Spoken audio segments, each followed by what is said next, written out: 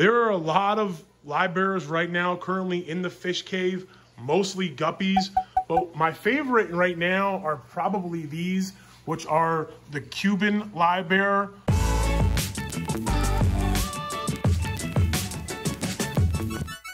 Welcome to the fish cave. Hit that like button, and if you want to join the 25,000 strong special giveaway coming soon, I can't believe we hit that milestone. Big thank you to you guys.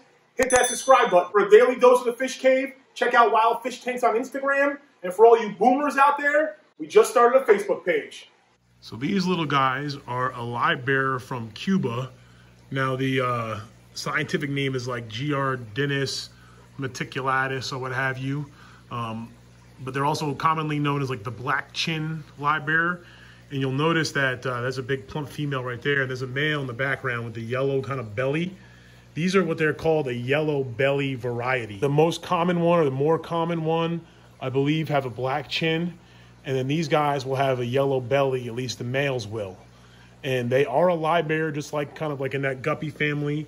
So they have a gonopodium, or a fish penis. You'll see the males kind of floating it around and sticking it out. And the females will get, as you can see, a little bigger, a little more plump than the males as well. If you kept this fish before, let me know in the comments down below. I'm curious to know about the genetics in terms of the black and yellow. One of the benefits of having bad lighting in your tanks normally is you really normally can't tell how scratched up your tanks are. If you guys have been following the channel for a long time, you'll know that I usually do everything budget. All these tanks in the rack system here are secondhand tanks. I didn't buy any of them new. I think maybe 2 or 3 of those 10 gallons were new, but all these 20 gallons were old. I got them cheap, and I usually only run one light. But since I'm doing this video, I doubled up the lights. I stole the light from the endlers below, so they're in the dark right now. But one of the benefits of having no light usually is you normally can't tell that the tank is just scratched up.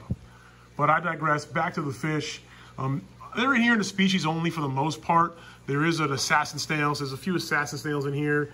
And you'll also see there's a female bristlenose. I'm not breeding them in here, but there's a female bristlenose in that cave just to kind of take care of algae, be a bottom cleaner.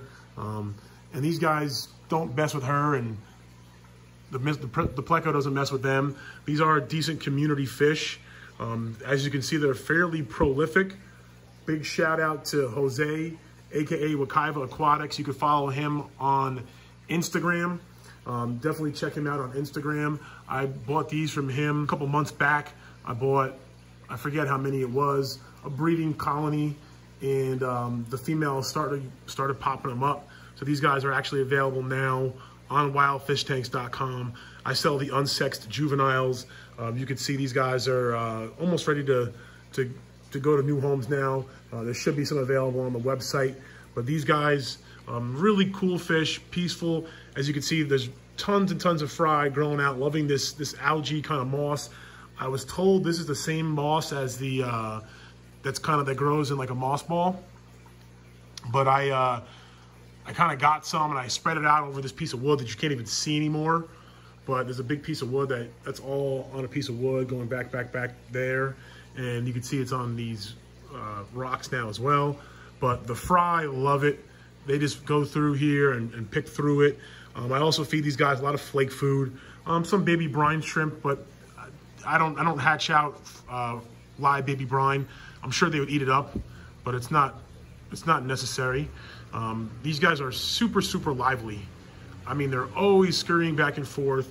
If you look, they kind of have a cool looking blue eye. I'm not sure how well it comes up on camera, but they got a cool blue eye. You can see it in some of the babies. Yeah, it's really cool. One of the tanks that I've found myself just sitting out here and watching a lot lately, just because of how active it is. They're like guppies, but even more active. And like I said, the males with their yellow bellies are just pretty sweet. And the females, even though they don't get a yellow belly, they get kind of a pattern to them. I don't know how to explain it, but they get some black in their dorsal fin, and they also get some stripes and some patterning to them, especially as they start getting you know, a little larger and ready to breed, like those two right there. Kept these fish now for, like I said, a handful of months. Really grown on me. Didn't really know much about them, but excited that I now, you know, have a colony and I'm able to share them with others. Some males, like I know 1 or 2 males that Jose has, they'll actually get the blackchin as well as the yellow belly. So I think the dominant males, I haven't seen it yet. I'm not sure if it's something you can breed for or if it's something that dominant males will get, but having that black chin kind of in the front and then the yellow belly near the back of the fish for kind of a really stunning black and yellow kind of contrast on the bottom side of the male fish. As you can see, a fish like this, I mean, they're just putting on a show. I haven't fed them, you know, I didn't just feed them or anything. Like I fed them a few hours ago, so they're not like super hungry and they're not like, you know, just fed. This is just them normally. Really rewarding fish, super, super easy to care for. Just, you know, standard tropical temperatures. They do well in the 70s and they eat, you know, like I said, standard flake foods. They love a planted tank, definitely love a planted tank. They love some room to roam. You definitely want to make sure you don't have too many males. Just like other live bearers, as you can see, the males will harass the females. So you want to make sure that you have a decent ratio. You don't want to have too many males to females. And even if you have just a few males, give plenty of space so that way the females can dart off and hide behind these rocks in the plants, you know, etc. And a big shout out to a subscriber of the channel, Kevin, who hooked us up with some Christmas moss. I've got some on the website and I've been trying to give some away with some orders. So big shout out to Kevin for that. I've been trying to, you know, pass along the good deed that he did. It's been a while since we've done one of these tank by tank series, but this tank actually used to house the dwarf neon rainbow fish, which are now over here in this tank, which has kind of become a catch-all, and it's got some algae on it now, but it's got the dwarf neon rainbow fish, some swordfish, and a bunch of corridors as well. We're gonna continue the series and go through some more tanks. Most of these 10 gallons are gonna be broken down. I have a bunch of 20-gallon longs over here that I'm gonna be setting up and making a new rack system, but there are a few tanks over here that we switched up a bunch, and we're gonna be doing tank by tank series on, so definitely stay tuned for those. If you guys wanna check out some of the other tank by tank series, you can do so by clicking there. Other fish tank antics videos right there. I appreciate you guys watching to the end. As always, stay positive and stay passionate.